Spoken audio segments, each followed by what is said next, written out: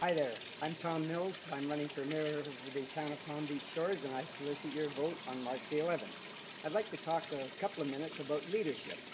Now, our charter that we operate under is a mayor commission form of government. Now, it's not too popular in this area, but it serves small communities very well.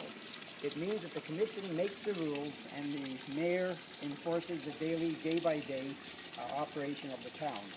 That means that the police chief, the fire chief, the town clerk, and town manager, if you have one, would report directly to the mayor. Okay.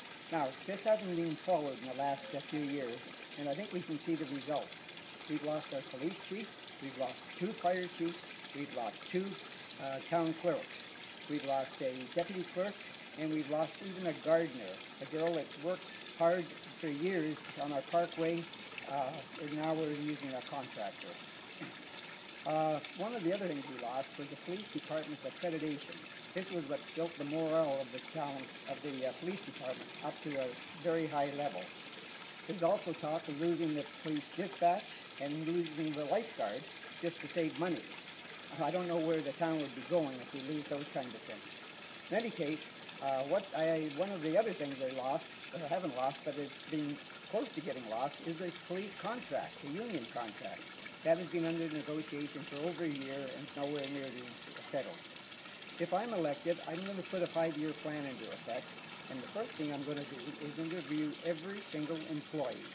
Then I'll have my weekly staff meetings with the department heads, just like I had in the past when I was your mayor for 13 years. I'll be making daily contact with every employee just by being there for 4 to 6 hours a day. I'll also put the 5-year plan into effect, which will include the street paving and the underground utilities. But one of the things I want to start right away is getting involved with the inlet deepening and widening. That's our park. Our inlet park would be at stake, and I want to make sure we're in the planning of everything going on there. If you agree with any of these thoughts, then I certainly ask you to vote for me on March 11th. Tom Mills for mayor. Thank you.